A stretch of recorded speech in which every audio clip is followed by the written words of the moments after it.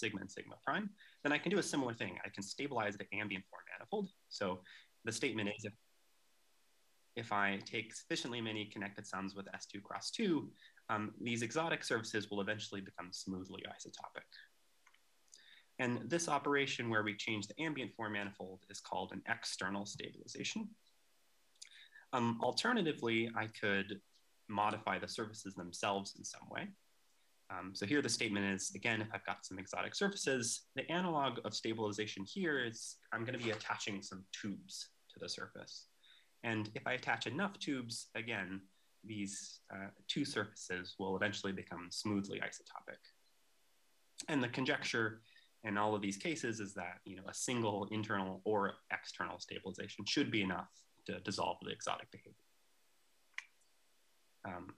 Great. Since it's a little bit illuminating, let me sketch the proof of this theorem of bicurrent synergions. The idea is, okay, sigma and sigma prime, they're homologous, so they co-bound some ciphered hypersurface embedded in X, which I've sort of drawn cartoonishly here. And I can think of this as a cobordism between sigma and sigma prime, and I can give this a handle decomposition. So Y is a 3 manifold, so it's going to be built out of some 1 handles and some 2 handles. And let sigma tilde be the top boundary of the 1 handle cobordism and sort of the bottom boundary of the 2 handle cobordism. I can describe sigma tilde in 2 ways.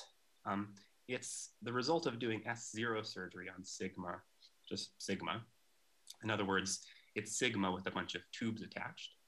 Dually, it's also the bottom boundary of Y2, which means it's also S0 surgery on sigma prime.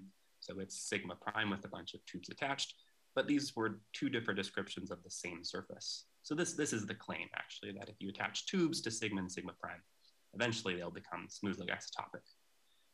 But this cobordism is sort of found abstractly, so you have no idea how many 1 handles are in this handle decomposition, so you have no idea how many tubes are really necessary to dissolve the exotic behavior.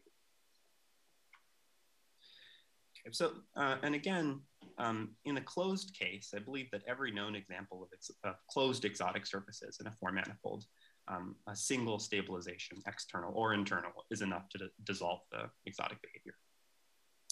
But the sort of positive evidence is countered by negative evidence in the relative case. So last year, there's this paper of Lin and Mukherjee where they found a link in X3, which bounds an exotic pair of linked disk in a punctured K3 surface. And they show that this link actually remains exotic after a single external stabilization. So you can take a connected sum with S2 cross S2, and this link pair will remain exotic. And our main result is that there's an analogous thing for this internal stabilization. So we show that for any positive integer p, there's some knot J sub p in S3, which bounds a pair of exotic disks, dp and dp prime in the 4-ball. And moreover, these disks remain exotic after p-1 internal stabilizations, so attaching p-1 tubes. And just some terminology here. We say that the stabilization distance between a pair of exotic disks is the minimal number of internal stabilizations required to make the 2 smoothly isotopic. Excuse me, sorry. So rephrasing, our theorem just says that the stabilization between these 2 disks we construct is exactly P. So the main tool we use to prove this result is knot-Floer homology, which we've heard about a fair amount this week, so I won't say too much. Recall the structure is given a knot, there's some associated FO joint U module, HFK minus. And if I have a cobordism between 2 knots, then there's an associated map between the knot-Floer homologies. And since these maps are invariants of the surfaces up to isotopy real boundary, if you want to distinguish 2 surfaces, it's enough to distinguish that they're induced maps. Knot-Floer homology is really well suited to studying stabilizations because a stabilization is sort of has a very simple effect on the induced maps. So if sigma tilde is the result of an internal stabilization of sigma, then you can write down explicitly what the induced map is in terms of the map induced by sigma. F sigma prime is just U times F sigma. And this means that knot-Floer homology sort of immediately gives you a method for finding a lower bound for the stabilization distance. If you've got a pair of surfaces, sigma and sigma prime, and you want to show that they're still going to be distinct after you stabilize n times, what you can try and do is show that the two maps are going to be distinct after you multiply by u to the n. Give me a moment here.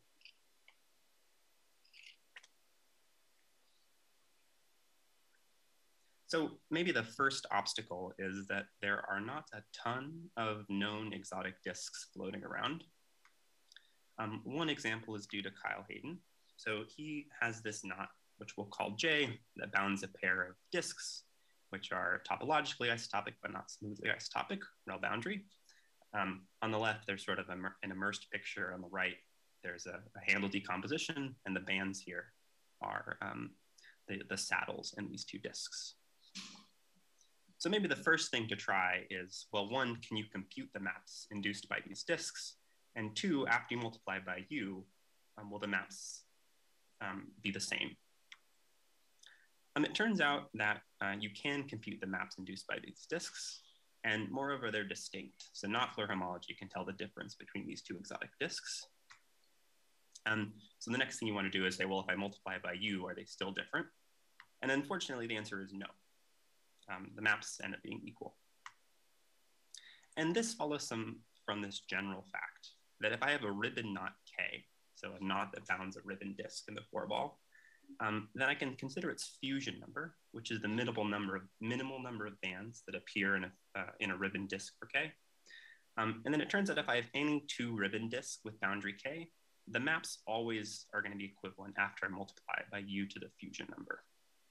So if I go back to these examples here, these disks both have a single saddle, which means their fusion number is 1, which means a single power of u is always going to be enough to make the two maps equivalent.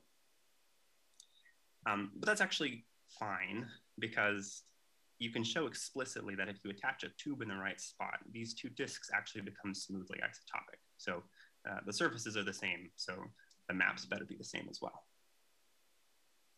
So the punchline is, if you want to use HFK to find a pair of disks with a large stabilization distance, you need to work with a knot that's got a large fusion number. Otherwise, a single power of u will always sort of make the two maps equivalent. And the way we'll find such candidates is by using a satellite construction, which I'll remind you what that is. So here's how satelliting works. You pick a knot in S3, and you choose some pattern knot P, which lives in the solid torus. So here's sort of a cartoony picture of this. I've got this knot that lives in the solid torus. What I do then is I take my knot K that's living in S3, I cut out some neighborhood of that knot, and then I glue in this new knot that I have in the solid torus. When I do that, I get what's called the satellite of P with pattern K. And as you can see, well, this satellite knot is sort of clearly related to K, but it's got some more complexity due to the complexity of the pattern. So this pattern that we've shown is called the 3-1 cable pattern. So cables are when I pick the pattern knots to be the torus knots. And here 3-1 means this knot wraps around the longitudinal direction 3 times and once around in the it wraps around once in the meridional direction. And the really powerful thing here is actually there's a 4-dimensional extension of this satelliting business. If I have a concordance between two knots, which I'll call C, and recall a concordance is an annulus embedded in S3 cross I, such that one boundary is K and the other boundary is K prime. This induces a concordance between the satellites of those two knots in almost the same way. I take some pattern knot in the solid torus and I cross this with I. Then what I can do is I can just cut out a neighborhood of the whole concordance in S3 cross I, and I can glue these two things together.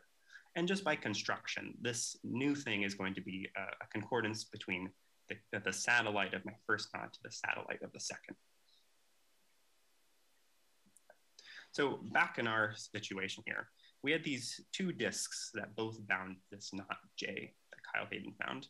If I puncture those two disks, that will give me a pair of concordances, which I'll call C and C prime. If I take this pattern to be this cabling thing, this P1 cable, then I get concordances between the P1 cable of the unknot and the P1 cable of this knot J. But if we go back here, if I wrap around P times in the longitudinal direction and then once in the meridional direction, this knot here is actually still the unknot, which means I really have a concordance from the unknot to the cable of J, which means I can just cap off this concordance, and this will actually give me two cable disks, which now which have boundary the cable of J. Even better, it turns out this knot J has fusion number 1, as we saw. It had a single band, but after you cable it, the fusion number increases. So the P1 cable actually has fusion number P, which is what we wanted. So it also turns out that these cable disks that I've shown here on the right are still topologically isotopic. And this just follows from the fact that I had a topological isotopy from D to D prime. And the existence of topological normal bundles tells me that this immediately gives me a topological isotopy between the cable disks. Like I said, these disks have now sort of lots of saddles necessarily. So there's some hope that if I multiply by U lots of times, the maps will remain distinct. So the last thing to do is figure out if you can compute the maps induced by these cable disks by bootstrapping some knowledge about the maps induced by the original disks. And that's what we do. And it turns out the right tool to do this is bordered Heegard-Floer homology. So let me briefly tell you what this is. So bordered Heegard-Floer is a package of invariants for 3 manifolds with parameterized boundary. So to a surface, there's an associated differential graded algebra, which we call A of F.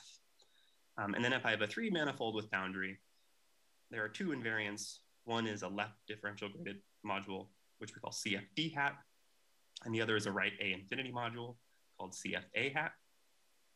And the really powerful thing about bordered Heegard-Floer homology is that if I have 2 3 manifolds with common boundary, I can glue them together. And if I want to know what CF hat of this glue 3 manifold is, that's homotopy equivalent of this derived tensor product of CFA hat of the first thing, tensor CFD hat of the second. And there's a version of this pairing theorem for knot Floer homology as well. If I just think of knot K as living in one of these 3 manifolds with boundary, this box tensor product recovers the knot Floer homology of K living in this glued 3 manifold.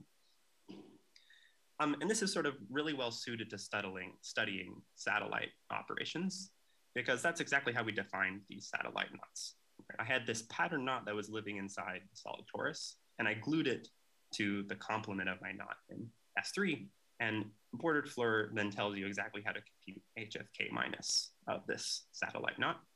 So then we also describe these cable disks as sort of gluing together 2 cobordisms with corners.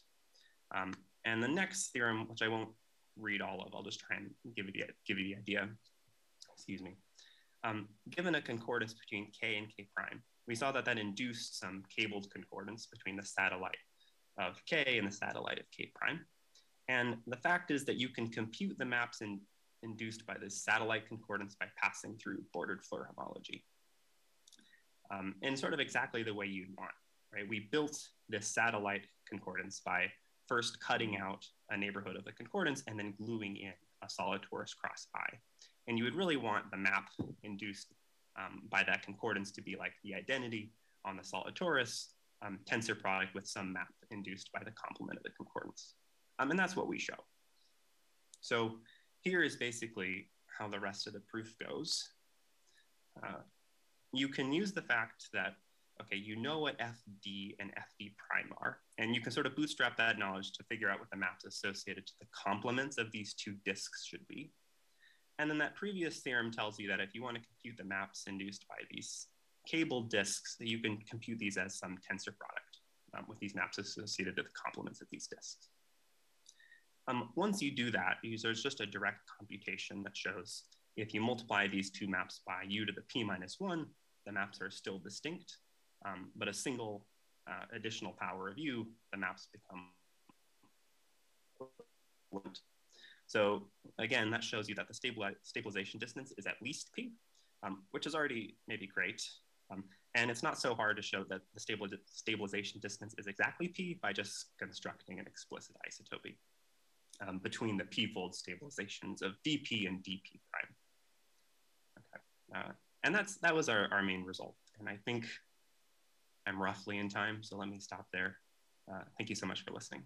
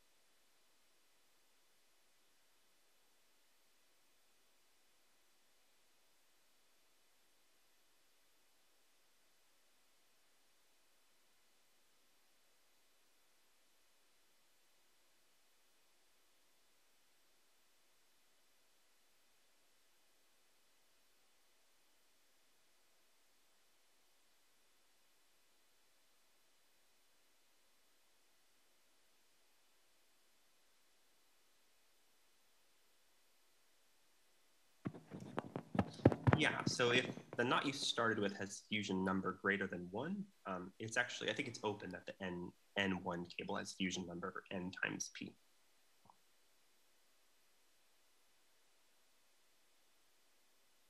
I think Jen would probably know the answer to that question.